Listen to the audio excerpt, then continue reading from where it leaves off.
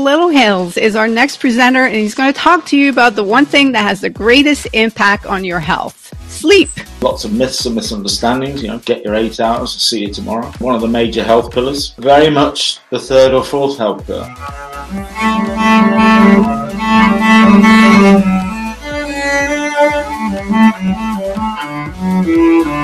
They're a little bit hesitant to make changes. There's so many things that are happening in our lives right now that are beyond our control. One of the leading contributing causes of death and disability in industrialized countries is high blood pressure and its consequences, heart attacks and strokes. If I have anything, I try 3 days of fasting. And if it doesn't get better, I consider a treatment. Practical demonstration of what I want to share with you today, which is breathwork. Probably around, I would estimate me to be around 16 years old. And my mother had psoriasis, just a small amount on her elbows. Helps with inflammation. It helps with there's so many medical benefits associated with cold exposure. We're going to begin with the first element, which is water. Today we're going to talk about memory. It's a very hot topic, and I am very passionate about helping people improve their memory and age healthfully, cognitively, physically, and socially.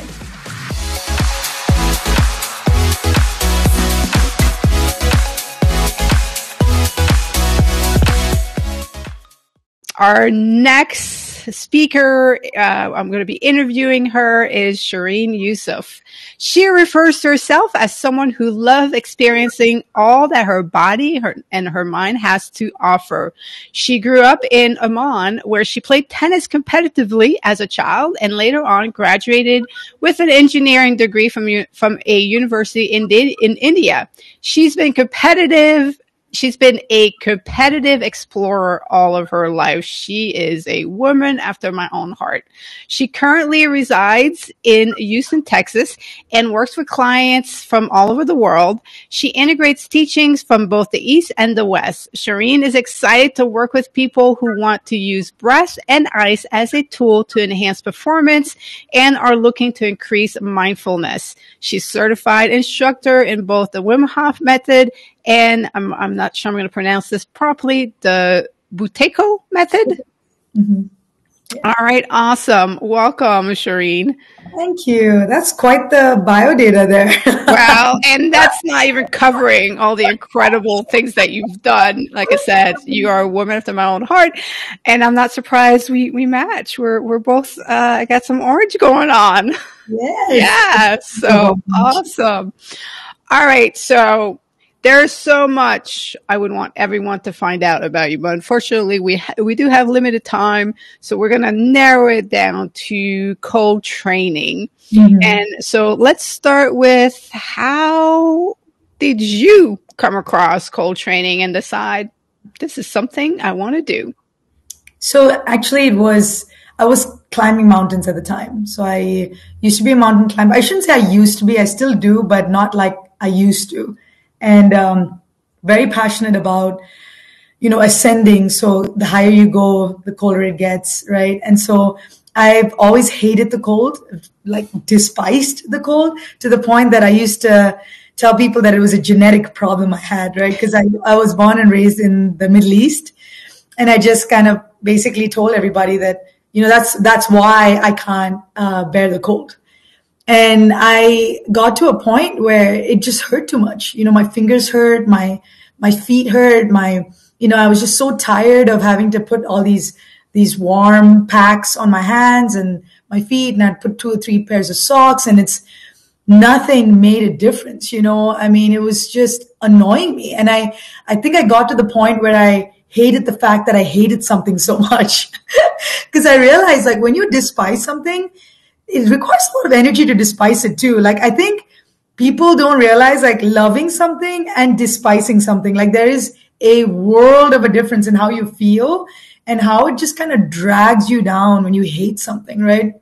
And so during that time, when I kind of made that decision that, hey, I'm done hating this, exactly at that time, they were like, it came up for me like 3 times, right? Like, people just kind of went like, hey, have you heard of Wim Hof? Have you looked into Wim Hof? And so he was definitely the first person who I saw not just like bearing the cold, he was like going into the cold and like loving it and just spending hours in it. And I do know that there are many like people who do that. You know, there's a lot of stuff in Tibet. There's a lot of things around the world from a spiritual standpoint.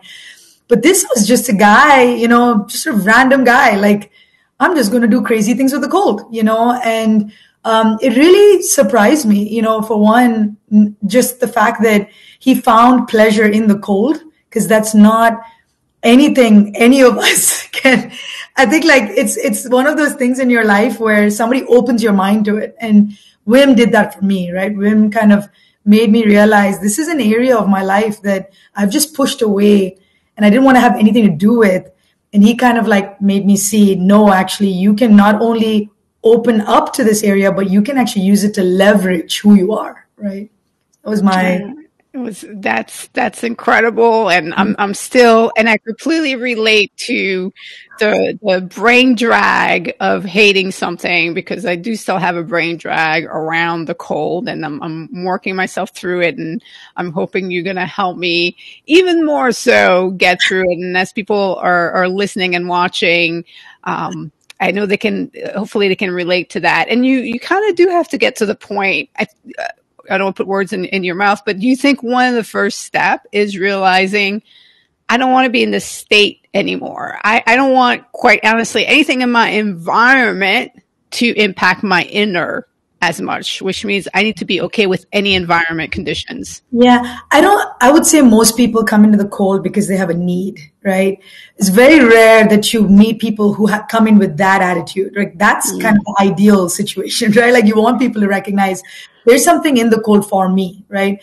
But like most people come into it from a need standpoint. If they have issues with their joints, you know, so it helps with rheumatoid arthritis, like helps with inflammation. It helps with there's so many medical benefits associated with cold exposure that most people come to cold kind of like when they don't have any other options in their life, right? They're just kind of like, fine, I'll do this, you know? So that's usually the attitude. With me, it was similar, right? Like I was in a situation where I needed to figure out how to combat my hatred. And so it was still a need, but it was not, you know, one day I wake up and I'm just like, you know, I think the cold's going to be good for me. Like, no, I'm yet to meet people, you know, and then of course there's the challenge factor, right? So like a lot of people kind of look at the ice bath or cold exposure, or like, you know, like one of the things that we do in Poland is we take a week, and, you know, one of the days during that week is we essentially climb a mountain completely in like bikinis or swimsuits, you know, and we don't have any of the sheltering that we usually do when we go in, you know, just negative Fahrenheit temperature. And so it's just that, I shouldn't say Fahrenheit, negative Celsius temperature. Yeah, I was kind of thinking. But yeah, it's one of those things where, you know, when you kind of reach that point where you're beginning to recognize, wow, what is my body truly capable of, right?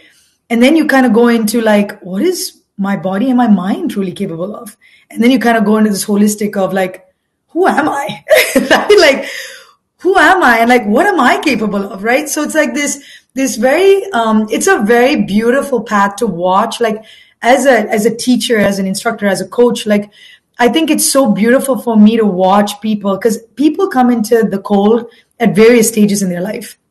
Some of them come in from a space of need, like I said. Some come in from a space of performance enhancement, because as an athlete, almost all athletes have put themselves into the cold at some point to recover from whatever they were doing.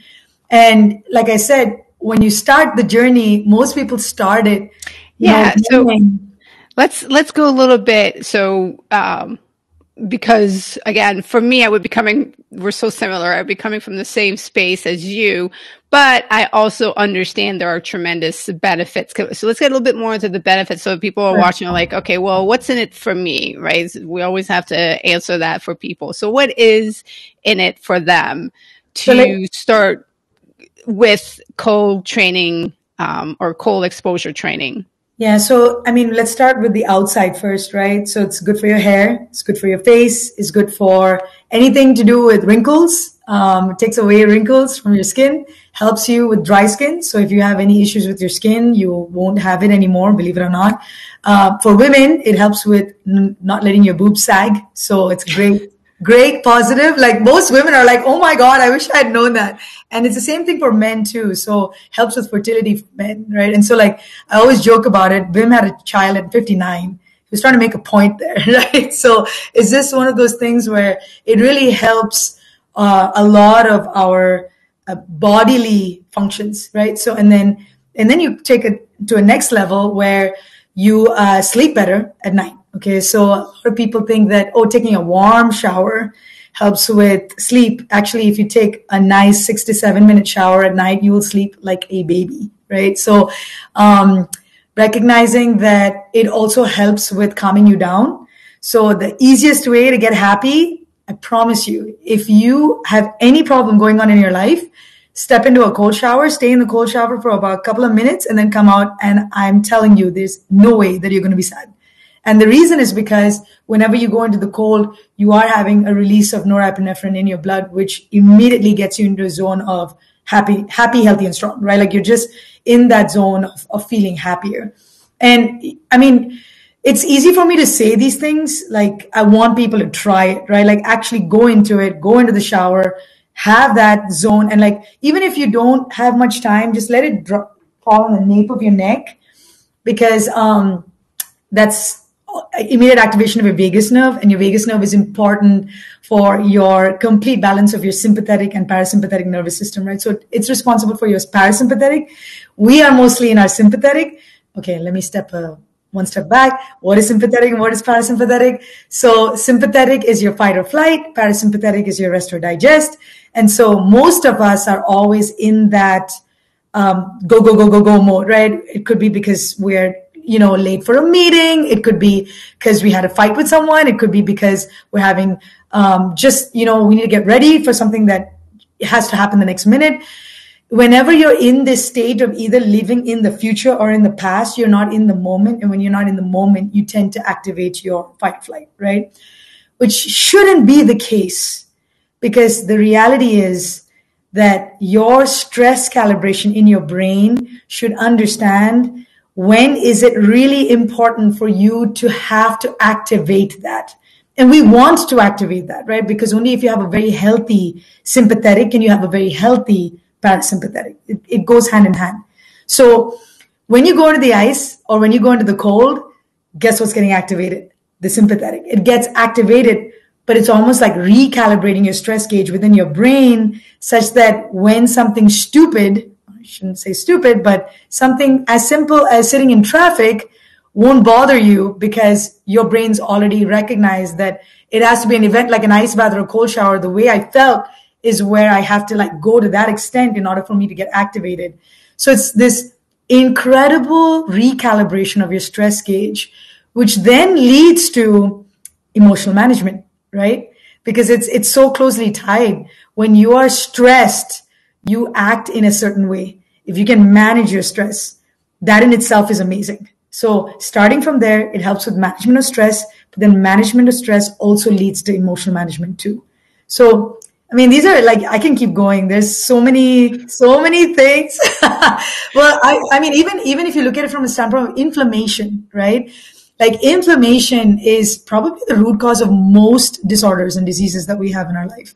And so it helps with inflammation reduction, all of the, I said rheumatoid arthritis, joint issues, all of that stuff.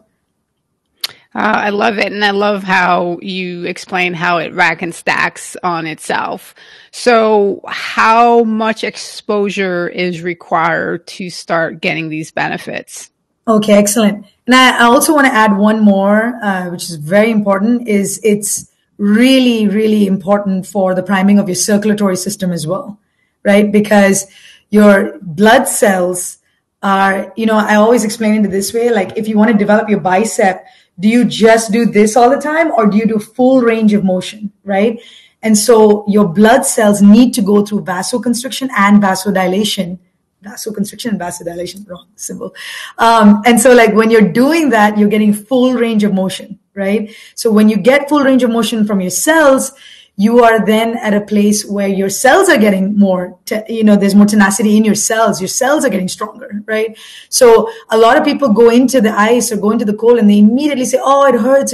And I always say, if it hurts, you probably need it more because your circulation isn't great, right? Because your blood's flowing from extremities into your core and then going back. And so like that in itself is like an exercise of its own, right? So when you're in the ice and then you get out of the ice, the beauty of the Wim Hof method is you're still working on your basal metabolic rate even after you exit the ice. So what we're doing is we're trying to get back our body temperature to what we want it to be comfortable by doing the horse stance. So we're not immediately getting out of the ice and we're just putting clothes on. No, there is a phase after the ice as well that really helps with your basal metabolic rate. So that's why people have diabetes, all of like blood pressure issues, like all of these things, it really, really helps with doing that entire process of, going into the ice, staying in the ice, helping that switch from sympathetic to parasympathetic, going through that phase, coming out, doing the horse stance, letting the burn coming from within, all of it is important in that process. So to answer your question,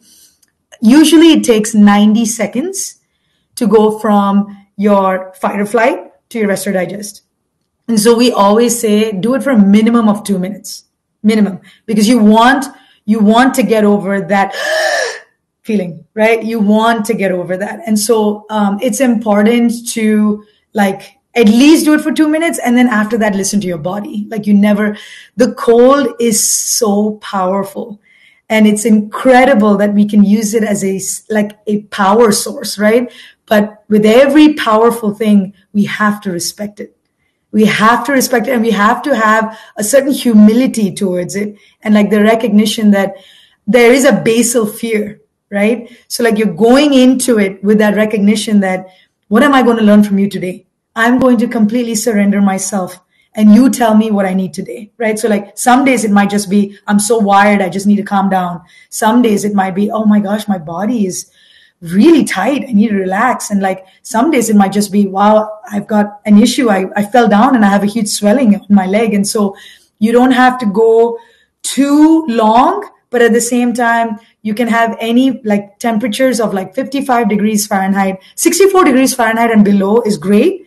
The colder you get, the more you're activating your nervous system. The less colder you are, you can spend a little more time, but you're also working on your inflammation. So there's this constant, like, what are you really looking for when you go into the ice? If you're just doing it as a practice, anything under like 60, 64 degrees Fahrenheit, anything under that, at least 2 minutes should kind of give you your practice. And you can do it once a week. Once or twice a week is more than enough. Your effects, your effects for one ice bath last you about a week. So, and then daily maintenance is awesome, right? So like cold showers are the way to go to kind of keep up the daily maintenance. And I'm telling people, like, don't think that you can never have a hot shower again. Like you can't go into the heat. You're missing the point, right? Like you want to enjoy everything. What I'm asking you is to change your relationship with the ice, with the cold. There is this element of like, I hate the cold. I don't like the cold. I don't want to be with the cold. And that is what I'm wanting you to change, not hate the heat. Just change your relationship with the cold. So if you're going to take a hot shower every day, make it every other day. Do a cold shower instead every other day, or start with hot and change to cold. Like have that discipline to recognize that you don't only want to go hot all the time. And yeah, I mean, enjoy the heat, but enjoy the cold as well. Oh, yeah, that's such a thorough and excellent explanation. And it's good to know that, you don't need to step on an ice bath every day. Just getting in the routine of once a week, you do the ice bath and then you maintain with the cold shower and you get into shifting. So let's get into the shifting of the mindset, because like you mentioned, if you're going to go train with Wim Hof or a member of Esteem, you're building up to another level. So it becomes beyond, okay, I'm using the cold to rebalance my nervous system.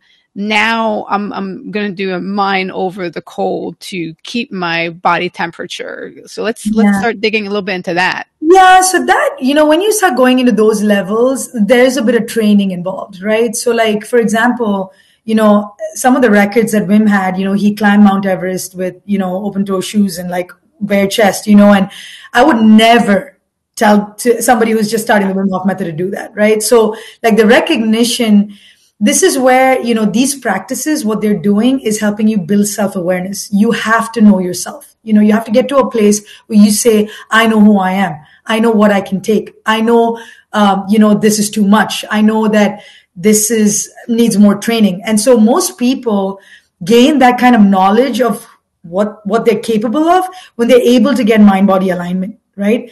Because most people, their mind wants them to do something, but their body can't keep up, or their body wants to do something and their mind doesn't want to go there, right? And so like that's a big problem, because that it's like having two children constantly fighting against each other, and you're not getting any work done because you're just fighting with each other all the time, right? You want to be in a situation where your children are working for you, right? Not against you. And so like when the mind and the body are in unison, that's when like I consider it like that's when you're going into superhuman, or you're able to completely utilize your entire human potential, right? Because as humans, we are so capable of so much. Most of us are probably not even living up to like 30 to 40% of what we're truly capable of, right? And when you start getting that mind-body alignment, that's the first thing. I call it sandbagging. Sandbagging is when you're essentially really, really falling short of what you're truly capable of, right? So like that just kind of goes away, And so like just doing an activity like going into the cold has already made you do something that you wouldn't usually do. It isn't something that, you'd get up in the morning and you'd be like, oh, why don't we take a cold shower today, right? Like you have to get to a certain level where that then becomes what you want to do.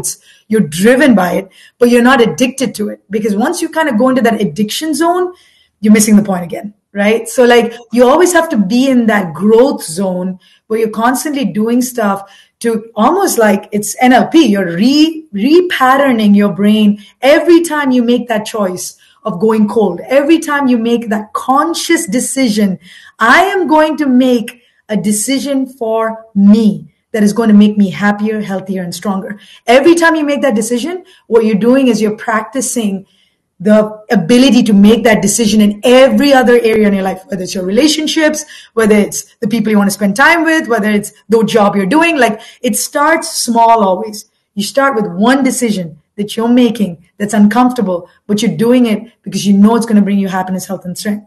And that's where it helps to know the science, right? It helps to know why, like all the stuff that I was just sharing. A lot of people just don't know that, yeah, oh my God, it helps with my sleep. It helps with my circulation system. It helps with my heart.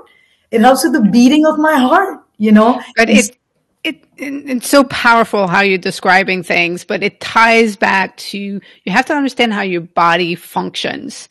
So you're describing a lot of things, and it shouldn't just be knowledge that you have because you happen to teach that and it's your passion, your interest.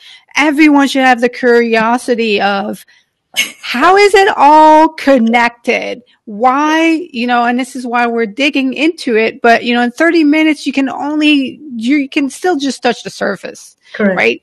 So you should understand your blood flow. What is it? What is this, constriction and restrict? Like, what is this all about? And then, what hormones, because cortisol can be released and is released if under cold, but so is human growth hormone, right? So it's just like, what is my body going to release? How am I going to react to these things that are being released? And how does it all play out? Because if you're just trying it and you're going to get the benefits, but you're not understanding, then you're not getting to the level of what Shereen is saying, to where now you're really in touch with your body, you're in touch with your mind, you're connecting the two together, and you can push to what others are going to consider extreme, because it becomes normal. It becomes your new normal, right? And like going back to whenever you go into the cold, it's the 4. I call it the dose of happiness: dopamine, oxytocin, serotonin, endorphins, right? You're getting all 4. And so happiness really comes from a place of, yes, agreed. You need to have relationships, oxytocin. You need to have that feeling of achievement, dopamine, serotonin, responsible for your sleep, endorphins, the runner's high. Every time you go into the cold, you're getting a dose of happiness. It's almost like your brain gets wired to knowing what happiness even feels like over and over and over. And so it's so easy, no matter where you're at, to just switch to that mode because you've been in that mode daily, if not weekly, right? So it's powerful. It is super powerful, and we I should have made this session a lot longer. So we are just about running out of time. So before we do, I want to make sure that people know how to get in touch with you, especially if they're in Texas, because you have some sessions coming up, and I'm totally going to work on getting you out here in November for the live event. So yes, so we can do some sessions, and I want to do some of this training with you. So what's the best way of getting in touch with you and finding out what's going on? So my Instagram is my studio's name, Sudha Prem Studios. I guess you'll share it. Hopefully. Yes, So that's my Instagram. I'm on Facebook at Breath Conductor. That's my page. I'm definitely more active on Instagram, and my website is sudha-prem.com. So it's SUDA-PREM.com. Sudha Prem means pure love. That's what Wim called me. And so I just named everything after what he called me. So, I called it pure love because seriously, when you do the Wim Hof method or when you get into the ice, you can't not experience love. Like it just comes up in your heart, and it's like you feel this union, this connection. And so I felt like the name was very apt for that. I love it. So I'll be truthful and honest. So I need to increase my cold training. So I am walking away with knowledge, and I will send you a picture. I've almost lived in this place for 2 years. So I need to do the ice bath. I don't have a thermometer. So regular bath, how many bag of ice am I throwing in there with some cold water? Honestly, if you're starting out, and if it's like a colder area of the country, you probably just need to turn it to the cold. Yeah, it's 90 degrees today. We are past that. I've been doing the showers, but I think I need to get to the ice bath, the showers. Yeah. I want to push. I'm ready. 60 to 80 pounds of ice. Depending on the depending on the temperature of the water that's coming out, just put it in your bathtub, or you can actually get these cute little bathtubs in Amazon.com. Like they're little blue, vertical, cylindrical looking things, or you can get like a trough, I think it's called a horse's trough at TSE, like Tractor Co Supply, TCS. Yeah. So there's a bunch of, and like I said, if you follow me, I'm on YouTube as well, Sudha Prem Studio. I have like breath recordings and a bunch of stuff on my ice exposure and everything. So yeah, just get in touch with me if you ever have any questions about any of this stuff. Awesome. Thank you so much, people. Make sure that you look up Shereen on Instagram, start following her, and get into your habit, a routine of adding this, and especially starting with the cold showers, right? So for me, and it's okay, turn the dial to cold. And at first it's painful, but it does have the effect that we talked about, and then the tremendous benefits after that. So thank you so much. And we'll be staying in touch for sure. It went by so fast. Excellent. I appreciate it. Thank you so much for inviting me. Thank you. Alrighty then.